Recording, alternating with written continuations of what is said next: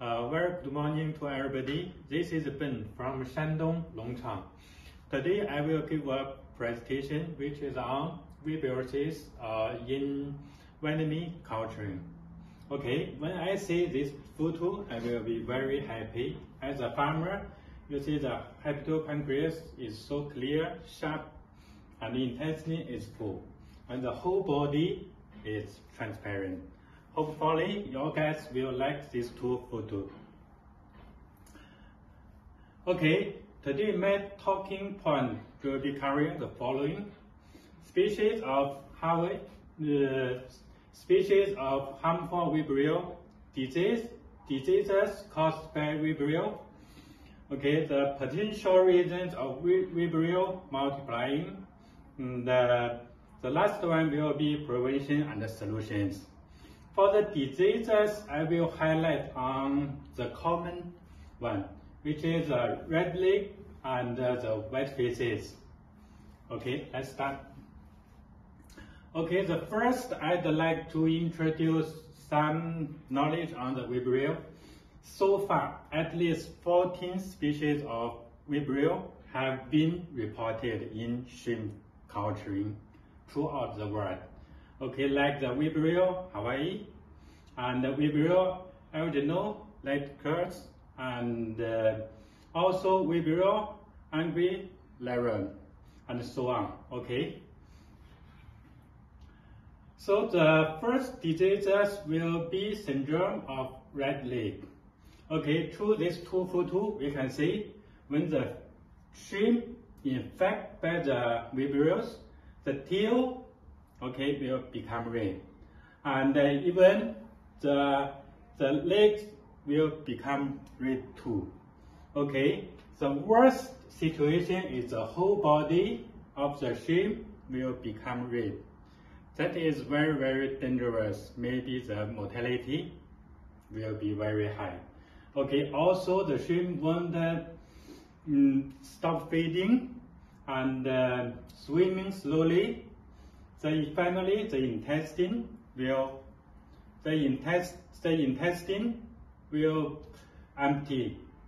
Okay, so finally the hepatopancreas will be like this, very cloudy, become pale, and also the whole intestine is empty, and the antenna. We can see antenna broken. Okay, so this that is the red leg. The following will be the white feces diseases. Okay, this is the white feces. At the beginning stage, the feces like this. Okay, actually, the intestine not filled with the white feces, not the real feces. Actually, the epithelial cells of hepatopancreas and the intestine. Then the shrimp also stop feeding. White feces will be floating in the water body, all your pond. Okay, so this is a normal healthy intestine of shrimp, and this is filled with all the white feces.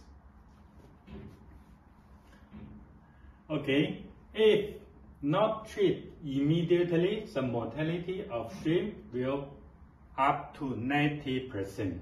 Okay, this is dying, just die. And the potential reasons of Vibrio multiplying: when your shrimp under stress, like the following factors, like the poor water quality, which is ammonia, nitrate. When ammonia and nitrate go up, they definitely will damage the hepatopancreas. Then the following: shrimp stop feeding or less feed. Another is overcrowding.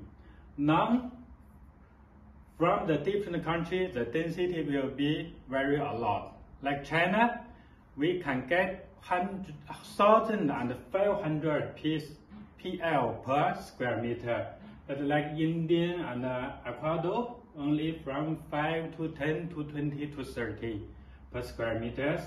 Okay, so the higher the density, the higher the risk. really don't agree. The higher the density equal to the higher the production. Unless you manage properly, you have the knowledge. Okay, so another is high water temperature. When the temperature go up 35 degrees Celsius, definitely will stress your shrimp. So the bottleneck actually is the DO, dissolved oxygen. Remember, always keep the dissolved oxygen above 5 milligrams per liter. If less than 3, less than 2, definitely your shrimp will got problem easily. Another, especially during the late part of culture, the low water exchange. You know, the loading rate is so high, the nutrients over there, if no water change, your algae bloom will come in. Once algae bloom, definitely your pH will fluctuate very low in a day. Okay, maybe sometimes above 9.2. Okay, another is a daily management, especially for the feeding. When the weather change, like the raining day or the temperature go down, so remember feeding less. Otherwise, if overfeeding, definitely will pollute your water. Okay, so another is the high mortality usually occur in PL and the young juvenile shrimp. For the prevention and solutions, since the white faces is so serious, how are we going to prevent? And what is our solutions? First, before start farming, you have to sterilize the pond and the water body. Okay, so how to sterilize the pond? You draining the pond, you drying maybe 1 month, maybe depends on your situation, and also use a limestone. Okay, for the water body, we always use the bleach, chlorine dioxide to sterilize.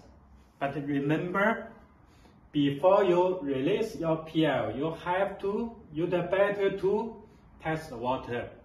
See whether the PL can live in the water or not. Because the chlorine, because the limestone. Okay, the way is very simple. You can get from the hatchery, get the PL from the hatchery, put in your water. After 24 hours, if no any day, you just start your farming. If you find only 1 or 2, you have to find out what's the reason. Is it due to the water or PL itself? Okay, during the culturing, you the better use some probiotics. Okay, we always use a mixture of Bacillus, EM, and lactobacillus. Okay, different probiotics got a different function. So for the late part, during the period of disease outbreak, when your loading rate is so high, you better use combination of probiotics, and non-antibiotic products. Maybe the same situation in China, we totally not allowed to use the antibiotic product in aquaculture industry. I think many countries also forbid. But the Vibrio is there. How are we going to control the quality of the Vibrio?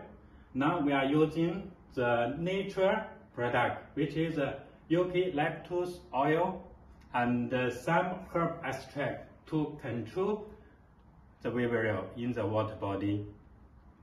Okay, but remember, the herb extract may or may not got toxin. If got toxin, control the dosage.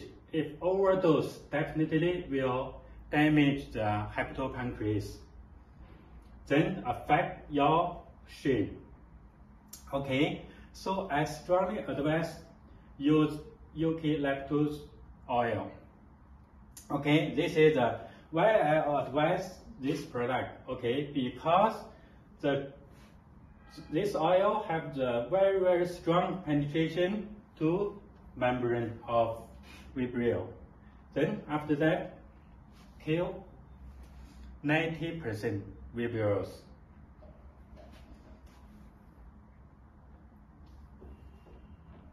Okay, this is a culture method in our country.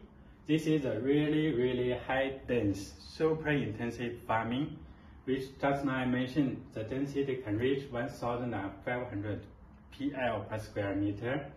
Okay, this is a semi-intensive, maybe only 200 to 500 PL per square meters.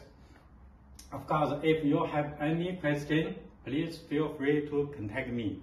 Hopefully this video will be helpful and wish you have a good harvest. See you next time. This is my WhatsApp. You can contact me through WhatsApp.